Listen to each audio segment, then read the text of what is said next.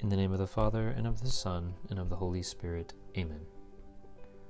O Blessed Lady of Guadalupe, that crown with which you gird your sacred face makes known that you are Queen of the universe. O Lady, for as daughter, mother, and spouse of the Most High, you possess absolute power and most just dominion over all creatures. This being so, I too am yours. I too belong to you under 1,000 titles, but I am not content with being yours simply because you have such high jurisdiction over all. I want to be yours by another title, that is, by choice of my free will. See how I, prostrate before your majestic throne, choose you as my Queen and Lady.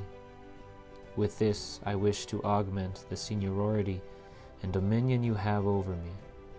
I want to depend on you, and I desire, for the designs that Divine Providence has in store for me, to pass through your hands.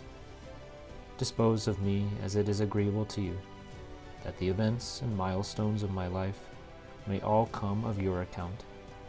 I trust in your goodness, that all will incline towards the good of my soul, and to the honor and glory of the Lord Most High, Father, Son, and Holy Spirit.